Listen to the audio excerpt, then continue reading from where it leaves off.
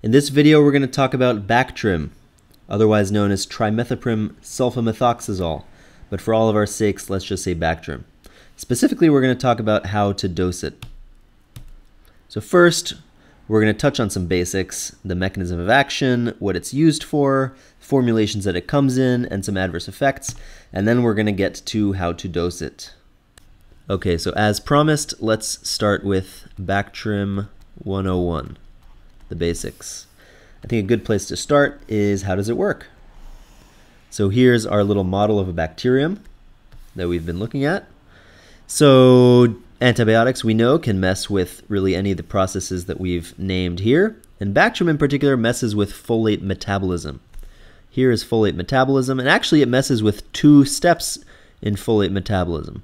And that's actually why it has that double name, trimethoprim sulfamethoxazole. Each does one of these steps.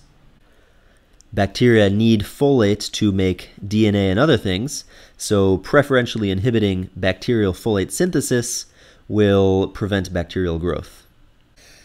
Okay, so then let's remind ourselves about the uses of Bactrim. So one that probably comes to mind for many of us is UTI treatment, in particular for E. coli UTIs or other gram-negative rods.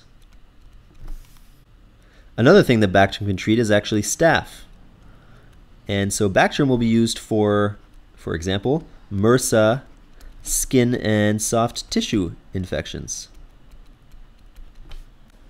And lastly, Bactrim is also used for PCP, also known as pneumocystis jirovecii pneumonia. And in particular, it can be used for both treatment and for prophylaxis of PCP. So then next, let's talk about formulations. So most people are going to take Bactrim as an oral tab, and it's a white tablet with a little divot down the side. So most people are going to take it oral, but it actually does come in IV. And if you get it IV, then of course you'll get it, instead of in a tab, you'll get an ampule. Now here's a question for you. Let's say you have a patient and their kidneys are not working too well. Do you need to change the Bactrim dose? And the answer is that you actually do. So Bactrim needs to be renally dosed. And then lastly, let's talk about adverse events. So Bactrim does have a number that you might want to know about. One is that it is known to cause GI upset. That's never fun.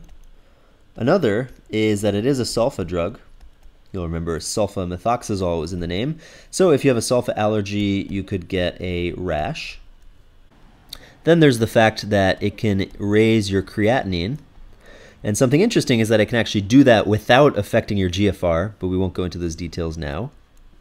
And then finally, it actually can cause neutropenia in some patients. And so that's something you need to keep in mind if you're going to give it over a long period of time. So that is Bactrim 101. And now let's talk about the meat of the video, which is how do you dose Bactrim?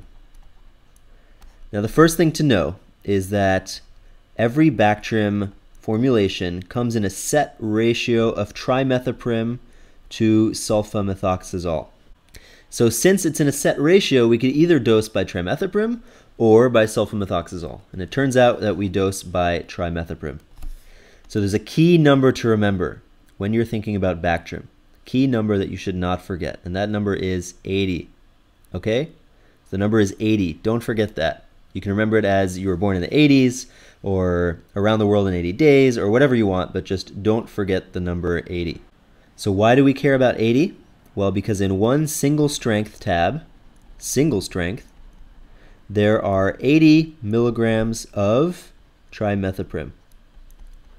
So if there's 80 milligrams in one single strength, then let me ask you, in a double strength tab of Bactrim, how many milligrams of trimethoprim are there?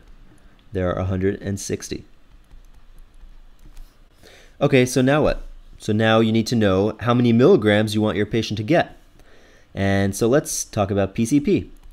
For PCP treatment, you want to give 15 to 20 milligrams per kilogram per day. And to be totally clear, this is PCP treatment, not PCP prophylaxis. And really we're going to aim for this 15 right here, but we'll see that this range 15 to 20 is helpful. Okay, so let's use an example. Let's say we have someone who's 65 kilograms.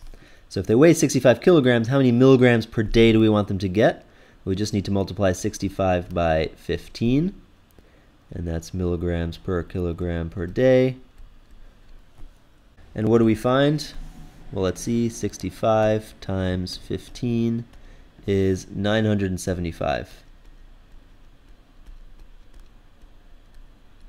So we want our patient to get 975 milligrams per day of Bactrim. So now let's figure out how many double strength tabs that is. So 975 milligrams divided by 160 milligrams.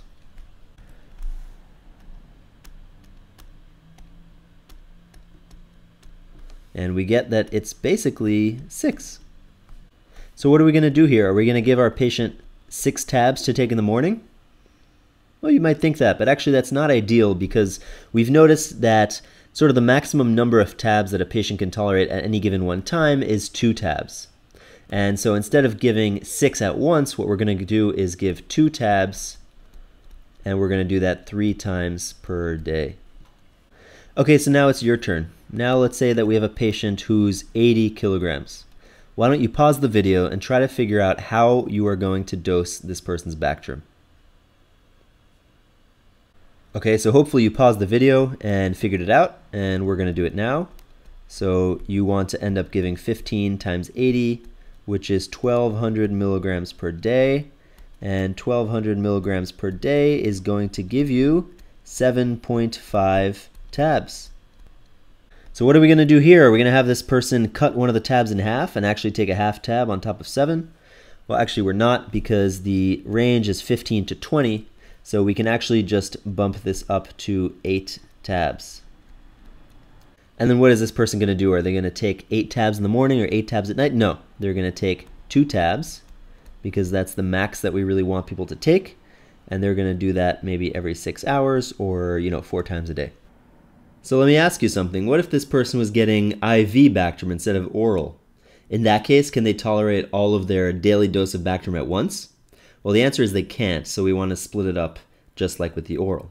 But there's one difference, which is that amps are not double strength. They're, by definition, they only have 80 milligrams of trimethoprim each. So in this guy's case, you're not going to give 2 amps 3 times a day. You're going to give 4 amps 3 times a day. In this person's case, you'll give 4 amps 4 times a day. Now, before we finish, let's talk about the other uses of Bactrim.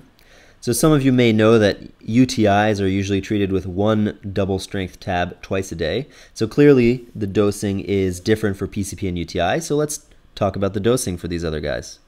So for UTIs, it's pretty much just 1 double strength Bactrim twice a day like we said. We don't really dose with any fancy number, but it ends up coming out to usually about 4 to 6 milligrams per kilogram per day. For skin infections, it's actually a little more than that. It's going to be 6 to 8 milligrams per kilograms per day. And for bone or joints, it's going to be even more. It's actually going to be 8 to 10. So what you should leave this video knowing: Bactrim is dosed by trimethoprim. There's 80 milligrams in a single strength tab, 160 in a double strength. The dosage is different for different infections, and you shouldn't give any more than 2 double strength tabs at a time so the patient can tolerate it.